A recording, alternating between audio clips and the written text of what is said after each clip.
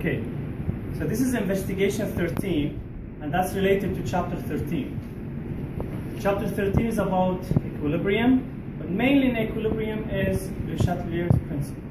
You have an equilibrium, it has the reactant to the left side, the product to the right side, and then if you add more of the reactant, the equilibrium will shift to the right to minimize the concentration of the reactant added.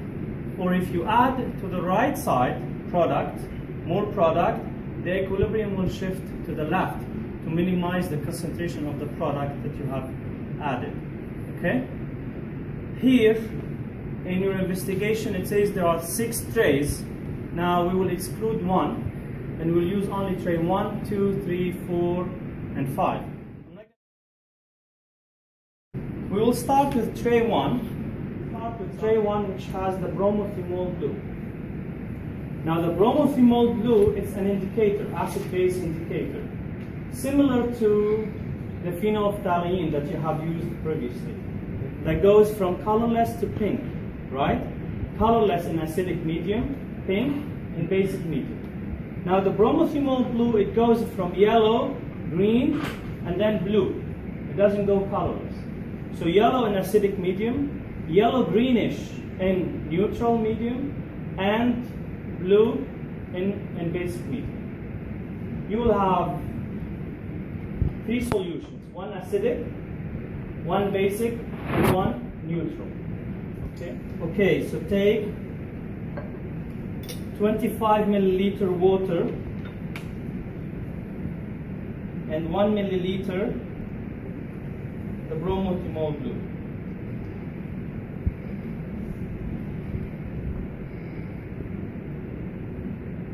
Roughly, all our reactions, we are studying the qualitative aspect of it and not the quantitative aspect of it. So which means that the amounts will not matter much, okay? But it's better to take the recommended quantities, okay? So I'll just... So basically what I'm doing here, I'm just diluting the solution of, the aqueous solution of the indicator. I have 3 different solutions. I will use 3 different tubes. So I have 1, 2,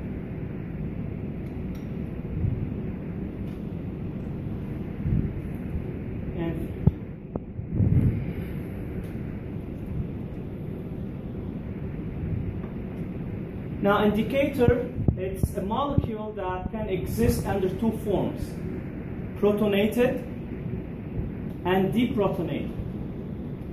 Now, protonated, it means it has an hydrogen attached to it, and this hydrogen can be detached to it. Sorry, if we put a base. If you put an acid, we will add a hydrogen to it. So we have the indicator. In acidic medium, it has a hydrogen, right? So that's going to appear as yellow. In basic medium, it doesn't have a hydrogen. It's going to appear as blue. Now, based on the color you see in here, it means that this is in basic medium. Now, if I add an acid to it,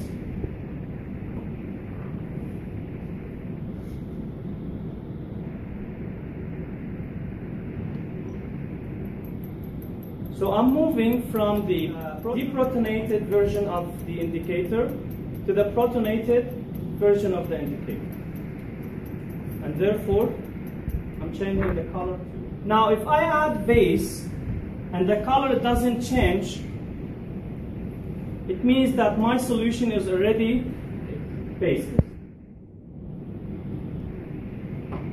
So you see that the color will not change. Now if I add a neutral solution, which is the sodium chloride, so you will see that the color is fading, not because anything is happening, just because you are diluting the solution. Now adding H+, so if you look at the equilibrium, you have HIN, so imagine the IN is the conjugate base, that's going to give you H plus IN minus. Now when you add HCl, you are adding H plus. The H plus is to the right. So it's going to shift the equilibrium toward the left. The left, it's HIN, which is yellow. Now when you are adding NaOH, the NaOH is taking the H plus, because OH minus plus H plus is going to give you water.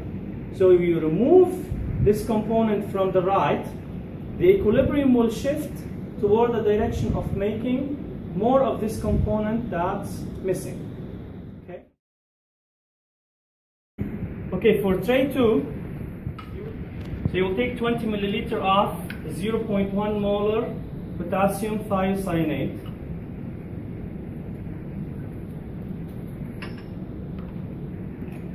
And then you will add to it 5 drops of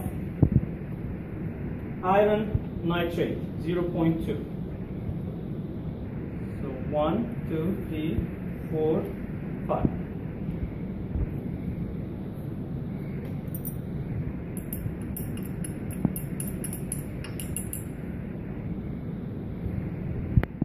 You see the difference? Now, according to the equilibrium, when you add potassium thiocyanate, so you're adding thiocyanate, okay, the SCN minus ion, plus the K plus, which is the spectator ion. Then you add iron nitrate. The nitrate is spectator ion. Iron 3 plus will react with the thiocyanate to give a complex ion, FeSCN 2 plus, which has a dark color like this one. Now, in small tubes, you will see we have potassium nitrate solution, we have iron chloride, we have sodium phosphate, and we have potassium thiocyanate.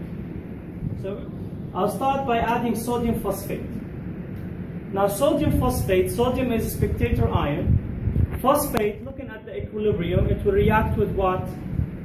It will react with the iron. Now it means it will remove the iron from the equilibrium. It means that the equilibrium has to shift toward the left side, which is less colored than the one I have right now.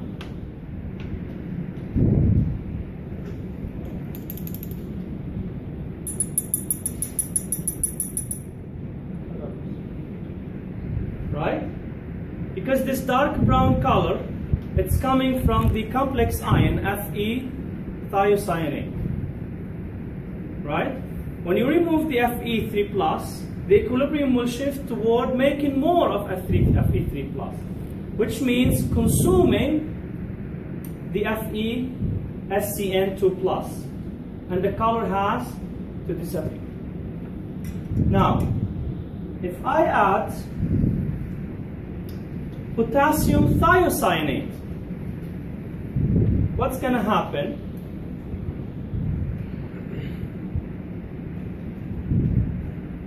What do you expect to happen? What's going to happen to the color? It will be darker. Should get darker. Now we will see if it's going to get darker. It is already too dark, so you might not notice it, but somehow it is darker. Maybe, maybe not. Anyway, as long as the major species, it remains the complex ion, so the color will not change, right? Or it will change, but to a point that you cannot see. So what I'm going to do actually to make it visible, I'm going to vanish the color by adding phosphate, okay? Then try to recover the color by adding iron to shift the equilibrium to the right. So I will first take the equilibrium to the left, and I want to take it to the right now. Now adding iron will take the equilibrium to the right again. Will I be able to recover the color? Let's see. Take the equilibrium again to the right. What's going to happen when I add potassium nitrate? Look at the equilibrium and tell me. Potassium nitrate. Nothing, because these two ions are spectator ions, right? It's just getting diluted, that's why. Spectator ions. Okay, tray 3 will take 20 milliliter of, or 20 to 25 milliliter of copper sulfate solution. You will put it in 2 tubes because you have 2 different reagents. You have the HCl and the ammonia. Okay, so this is the equilibrium, guys. Look carefully at the equilibrium. Now the blue color, light blue, this is the color of the copper tube. And I don't know now what's the color of the complex ion copper ammonia. So that's why if I add ammonia to it, I should notice the change in the color, which is going to be blue. Because I'm shifting the equilibrium toward making more of the complex ion, or making the complex ion that has blue color. Now this blue color, I can make it disappear again, so I'll make another one. Okay, if I take HCl now, this adding HCl will consume NH3, because NH3 is base and HCl is acid. It will react together as a base reaction, and it will consume the NH3, and therefore moving the equilibrium to the left, and I should see the color, the blue color again, the light color. So I'll add more HCl.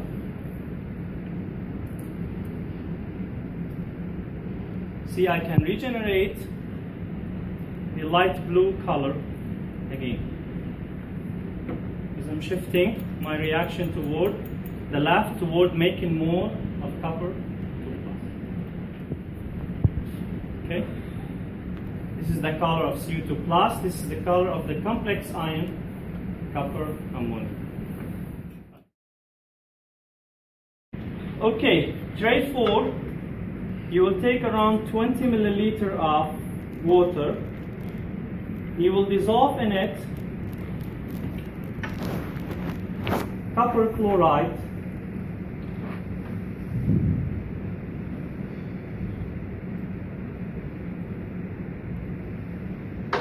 now copper chloride will dissolve in water, and it will form a complex ion, which is copper hexahydrate. Okay, the Cu H2O 6 times Al2+. Now this has a light blue color, as you can see here. Now copper can also make a complex ion with Cl, with chloride, that has a green color. Now if I take some of this and I add Cl- to it using HCl, I should expect the color will move from light blue to green.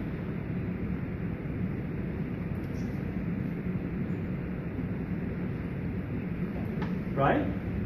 Now if I repeat this by making the green, and I will see if I can shift it back to blue. So to shift it back to blue, so this is green, right?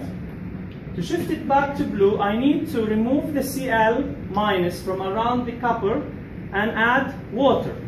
So that's why I will simply add water to it. There you go. It's more diluted blue, but you can see clearly that the yellow color or the green color is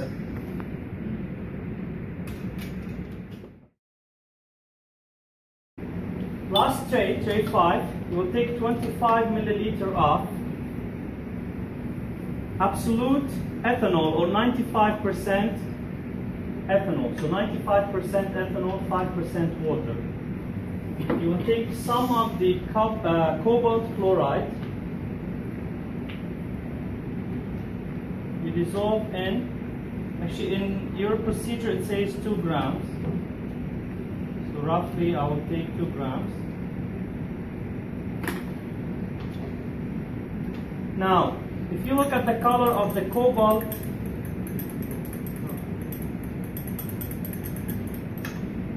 the cobalt solid, it looks like this, purple. Now, when you dissolve it in ethanol, it's blue. This is because cobalt in ethanol, it will form with the water that exists in ethanol to form a complex ion, cobalt hexahydrate. Okay? Now, cobalt with the chloride again, it forms another complex ion that has blue color. So if I take some of this that I formed and I add to it NaCl, the NaCl will, the Cl minus from NaCl will replace water around the cobalt, and it will make a new complex ion that has a blue color.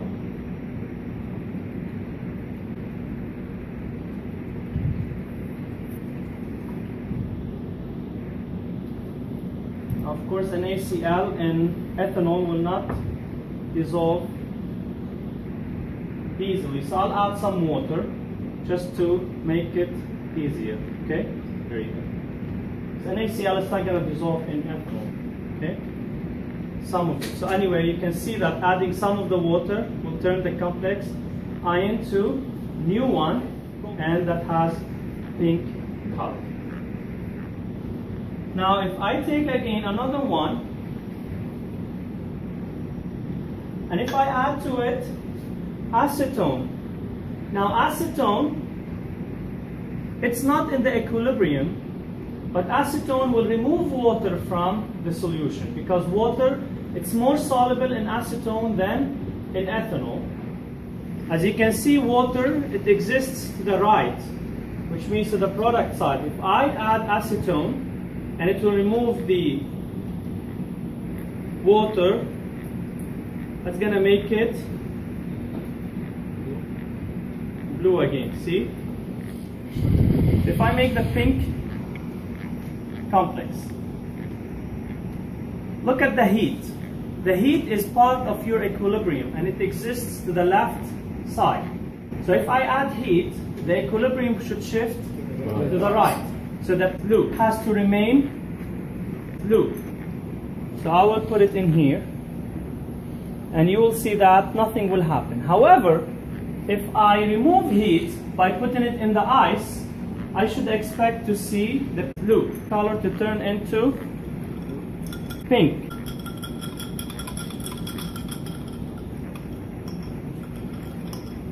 So I'll leave this one here.